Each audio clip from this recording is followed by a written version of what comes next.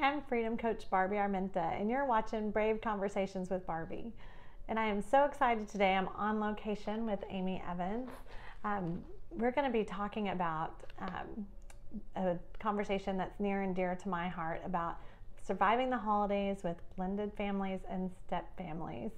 And Amy is doubly equipped to handle this conversation. She is a licensed professional counselor and has her own practice. It is Amy Evans Counseling Group, and she's also a stepmom, so she can cover this for us from both angles. So I'm so excited that you're here today.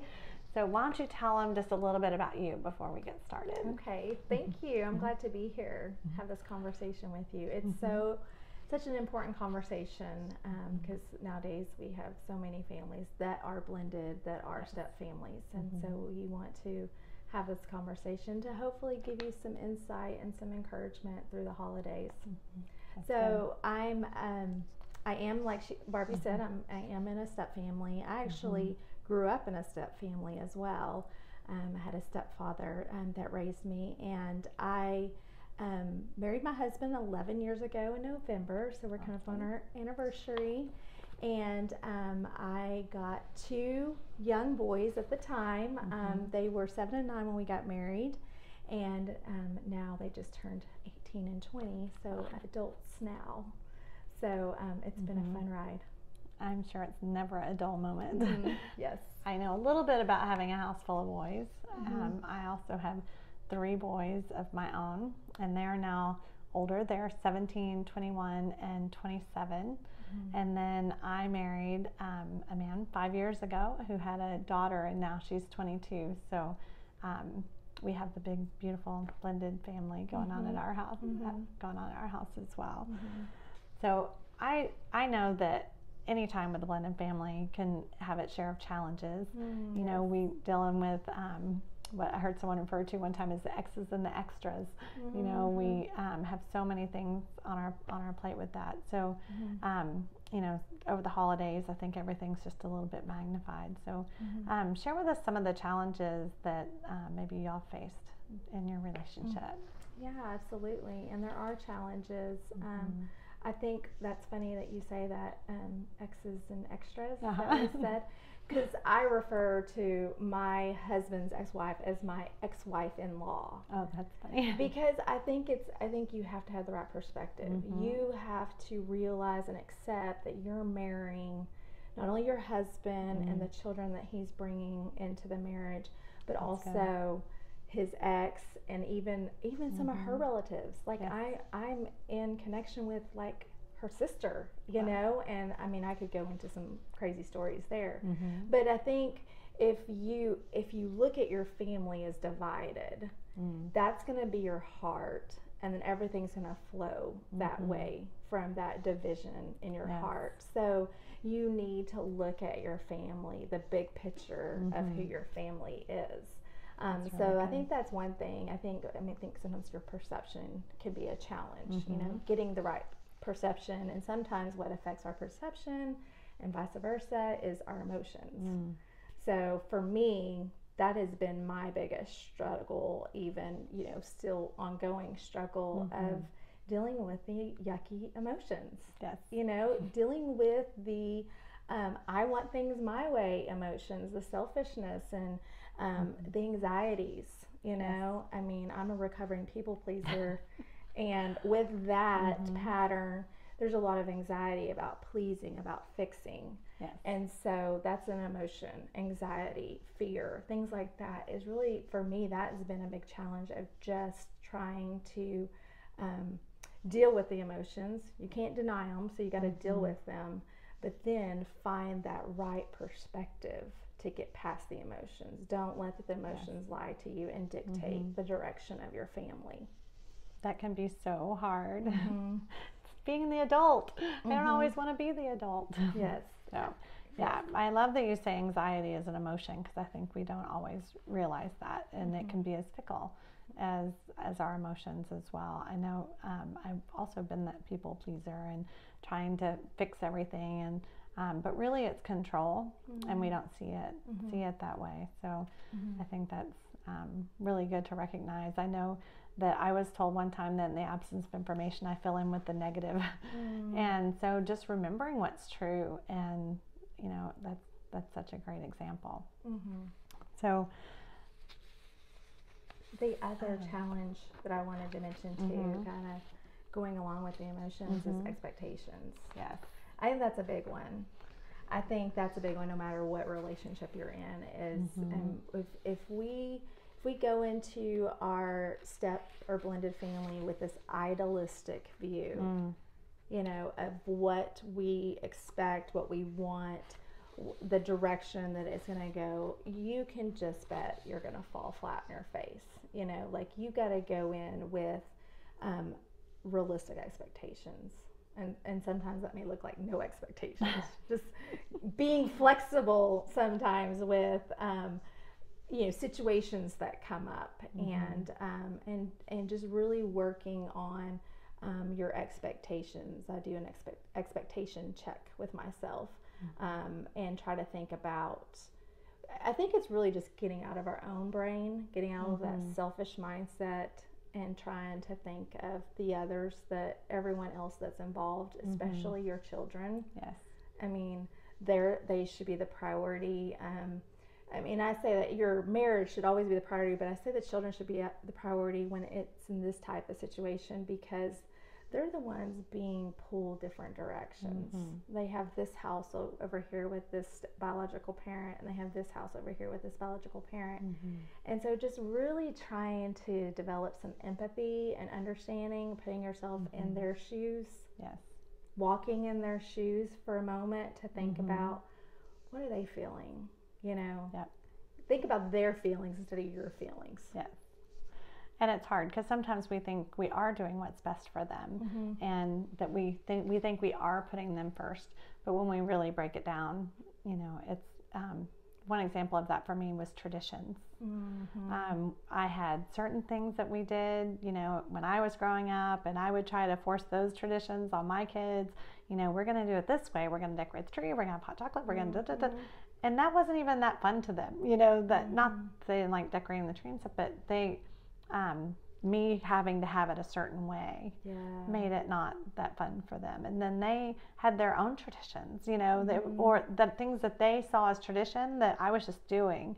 And, they asked me one year, are we going to have Christmas morning bread? And it was like, what's Christmas morning bread? Like, they had saw that as this, me making monkey bread was this tradition that we always did. How could I not do that? And all those things I tried to force on them, they weren't really enjoying, but there were certain things that I was just doing, and that's what became their tradition. And it was really just an awesome thing. I know when I just had a conversation the other day with one of them. We were talking about the first Christmas after we had gone through the divorce, and I can't remember exactly what he was sharing with me that he remembered happening. And I said, did you remember you got an iPod that year? And he goes, I did. And I thought, I was trying so hard. Yeah. That was the part. I spent money that I probably shouldn't have as a single mom, and to get them this big gift so that I could compete with their dad. All the wrong reasons. And he doesn't even remember getting it. He remembered some time we had together, and I think that is just a really important lesson for me of just not trying to force things. Yeah, absolutely. Yeah, I think since we're talking about traditions and the holidays being right around the corner, that's something that's an important conversation to have. Maybe even now with your spouse before you get in the midst of it, because you may be one of those moms that likes to plan the whole month of December out and have all these fun activities, certain times that you're going to go to tree lighting or whatever it may be, and so, recognizing that there may be some old traditions that need to be honored, by your children. You need to honor them for the children. But then incorporating your own new traditions. I think that's a balance that you got to find, and especially around the holidays, because there's so many emotions. There's so much chaos around the holidays, busyness that makes it chaotic, that you really need to, you need to think about those traditions and honoring the old ones, but implementing the new ones as well. That's really good. How you said honoring the old ones. I think with anything that your kids used to do, you know, of realizing that, you know, we might add to that and do things a little different, but yeah, honoring what they already had that's a really good word. So what advice would you have for people that are thinking about getting married and they're going to be in that blended or step family position? My first piece of advice would be preparation. I think preparation is key to anything that we choose to do in life. To be prepared is taking the path of wisdom, and getting some tools, getting some knowledge ahead of time. And so I know it worked great. My husband and I did our preparation, counseling, before we were married, and I can see now how it's benefited us. Preparation. I do premarital counseling now, whether it's a first-time marriage or it's a remarriage, and it causes you to have those conversations that you don't have on a date. You know, and there's some conversations that I get to facilitate with couples that really help them understand one another, understand maybe backgrounds and traditions, you know, because that is a big one. How do you celebrate certain holidays and birthdays and family gatherings? And so those are some of the things that a premarital counseling course could do, is just help you have those conversations and give you some steps and some tools to be able to manage those things as they come up, and to just really accept each other's differences and learn how to complement one another. Yep, that's good. All right. I think that is that preparation and having patience, that can be such a difficult thing to do, you know, of just taking that time. And, you know, adulting is hard, you know, because it is. Sometimes we just have to say, you know, okay, I have to be the adult in this scenario. And I know you were talking about just that preparation ahead of time. I know with my now husband, when his ex-wife got remarried, he went to his daughter's new stepdad and he said, you know, you're going to have something that's the most important thing to me. And so we need to figure this out. And it was so valuable because they became great friends. They're still friends today. And so when we go for, she's going to college or college graduation and you know, all these different things, they have a great relationship. And so I've just got to kind of witness that firsthand, what that looked like as now she's an adult child and the relationship that they all have. And, you know, she had her stepdad from the time she was like 3 or 4 years old. So he's important to her. And so it's great for all of them to be able to have this great relationship. And through the holidays, we will see that as there will be times that we will all be together, you know, and it works out. Yeah, so. I think that's a great point.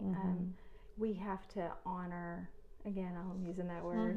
It's a good word. We have to honor the ex-spouse or the biological parent, you know, because that is a part of your now stepchild.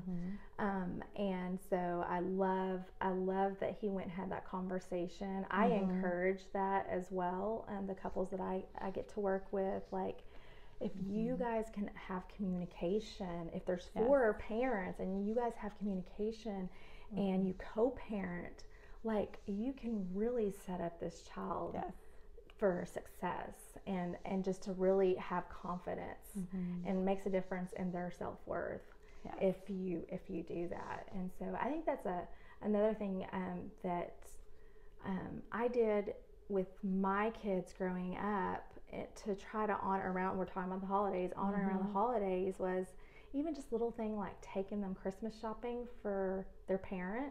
That's good. You know, I remember going and buying jewelry for for my boy's mom, you know, and like, that's not something that I really wanted to do, but, you know, again, setting myself aside and trying to think of what was best for them. And I know that has left an imprint for sure. An imprint that they're going to grow up, you know, and it's going to matter to them, because I know it did for me, because my stepfather honored my dad growing up, and he invited my dad over for Christmas mornings.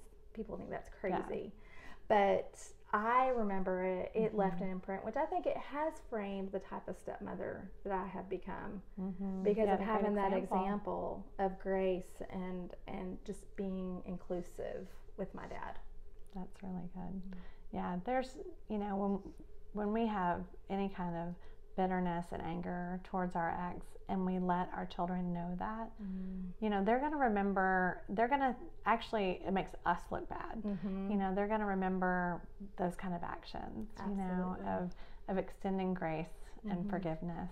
And, you know, we've all made choices, you know, or some choices have been made for us, but either way, we're moving forward. And so now we're in this new relationship, so celebrate it, you know, and without having to have that bitterness. And I said the holidays just, you know, it's a time that we need to be focused. It's about Jesus, you know, that we need to be reflecting him. And Thanksgiving is about gratitude, and when we can be in that posture of gratitude. So, but we wanted to make sure that we're not just sharing, you know, our personal experiences, but we want to give you some tools to kind of focus on as we go into this time of year. And the first one is really just putting our marriage first. You know, it's the thing is, we're to raise our children to grow up and out. That is the goal. And what's left is the marriage. But, you know, these are children. We're talking about children that have been through a divorce already. And so the best thing you can give them is to witness a healthy marriage. You know, so when we put our marriage first and we focus on that, you know, that's a great example. We think it's, you know, giving the kids the iPod. It's those things that, you know I've done, and we think by taking their side or giving them things that we're that's the best thing. But when we can show their love, but when we can show them that we're stronger together and have that strong marriage, and kids need boundaries, you know. Absolutely. So when they can see that y'all are a united front, you know, that's really where the lesson and the strength, and that's where they witness God. Yeah.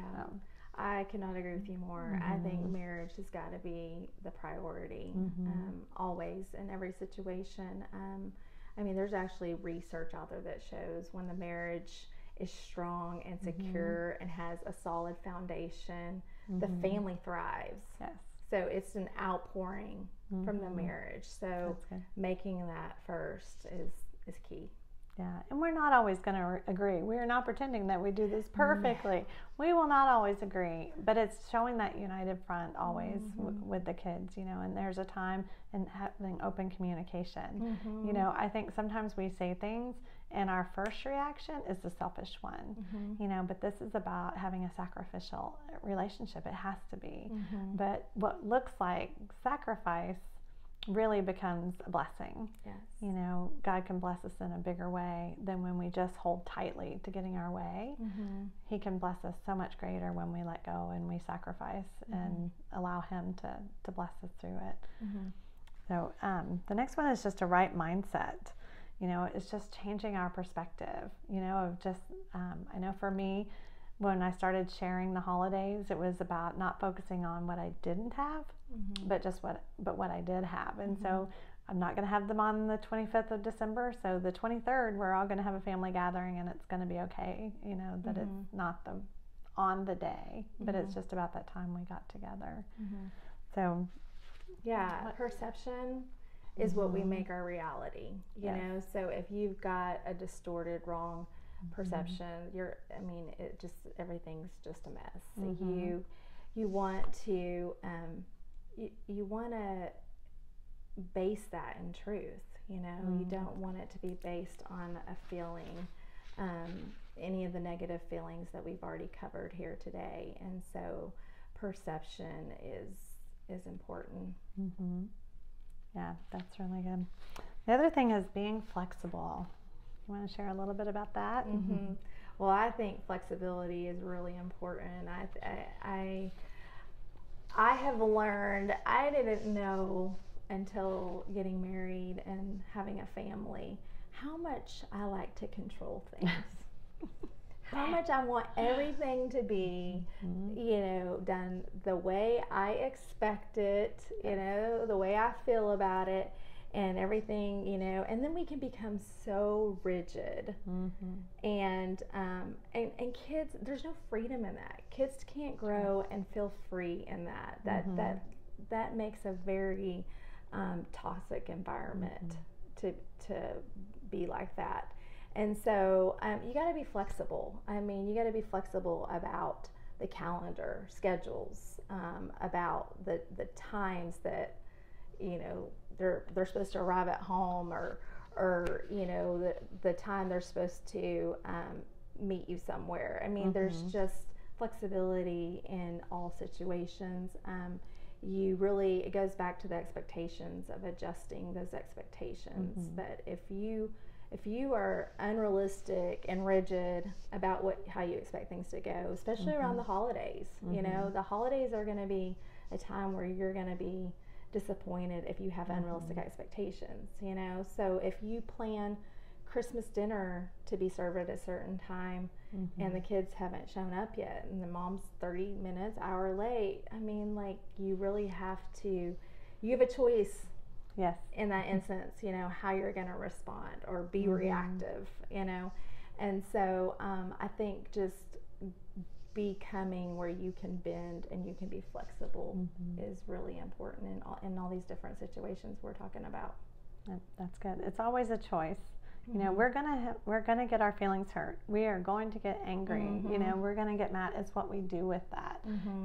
It's sometimes you have to take a moment and step away. Yes. I just had a moment a few weeks ago. And I was like, okay, I know this is fine, but my emotions aren't reacting the right way, and I'm crying, but I know I need to not be. And just let me. My husband's like, well, what do you need from me right now? I'm like, just give me a minute. It'll be fine. Yeah. And sometimes it's just walking away, processing it. You had shared with me before about the closet or something.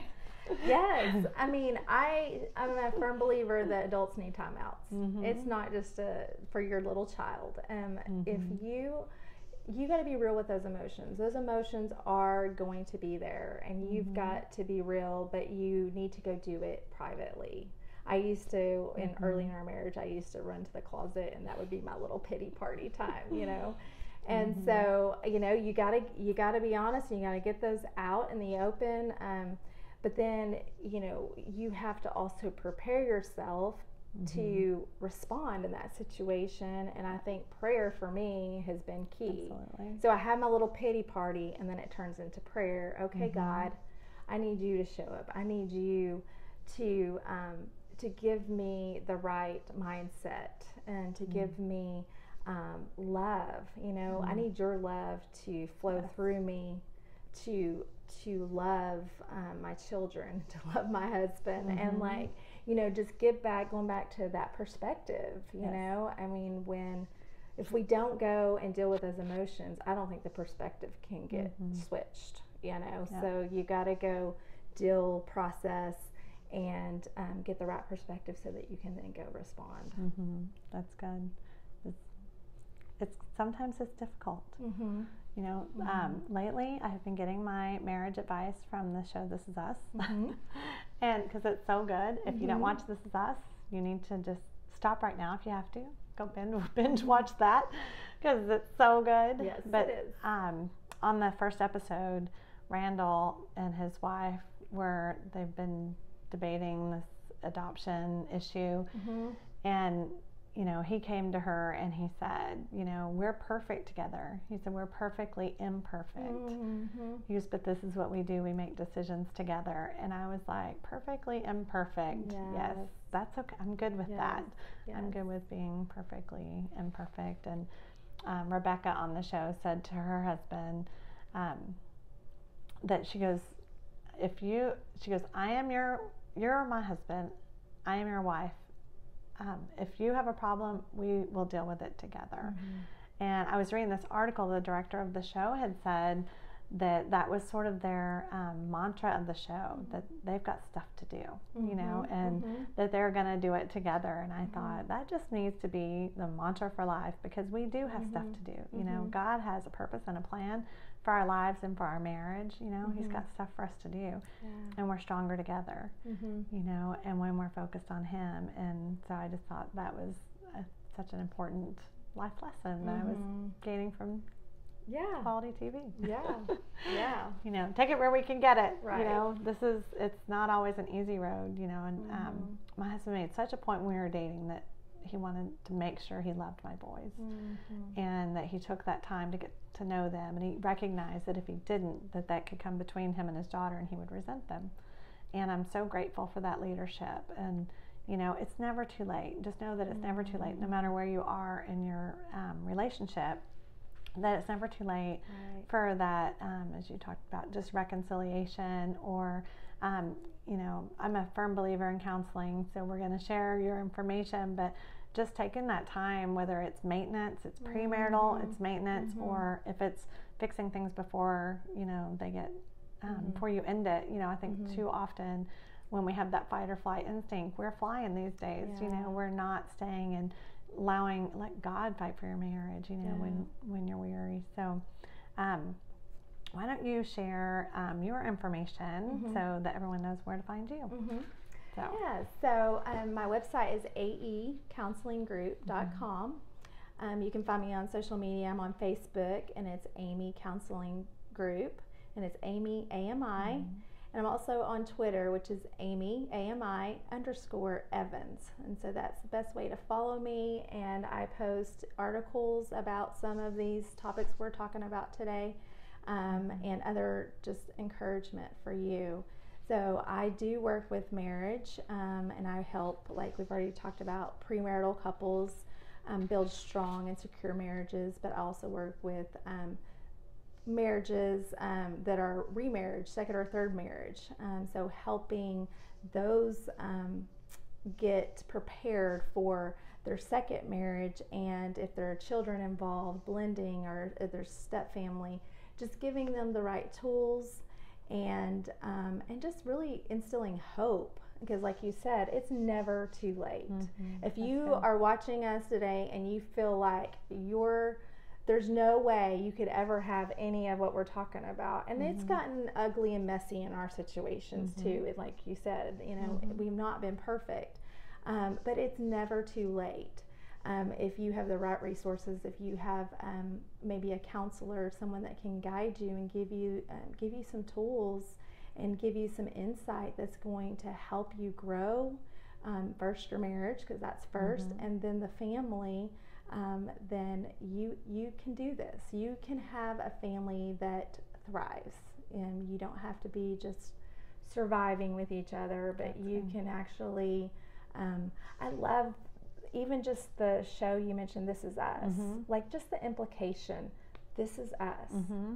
Imperfect, messy, but we're going to love each other, and we're going to fight for each other together. And so that's that's my passion in what I do, and working with marriage in whatever situation you find yourself in, is just helping you fight for your marriage and helping you fight for your family.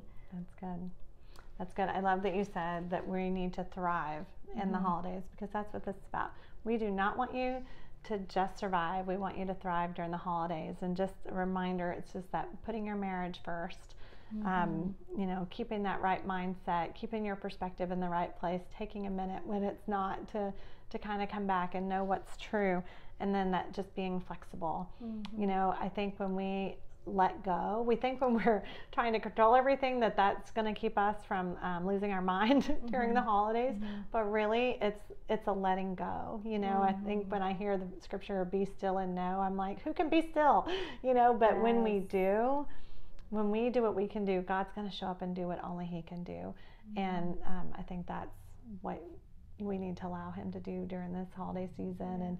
And I think that's great. You know, I'm going to post Amy's information so that you can find her. But it's not a conversation without you. So if you're watching on YouTube, or if you're on Facebook, or on rightcombination.net on the blog, we want to hear from you. So leave us questions, leave us comments. Let us know how you're surviving with your blended family, or questions or struggles that you might have, because we are all in this together and we want to help you with that. And in addition, I have some promotions for my coaching for November and December that I would love for you to join me with. You can, I'm going to post a link below. It'll be for at rightcombination.net, but I'll post a specific link that if you want to work together during November and December, not just on thriving during the holidays, but also setting you up for a fabulous start to your 2018. So I look forward to hearing from you. And until next time, remember to put your brave on.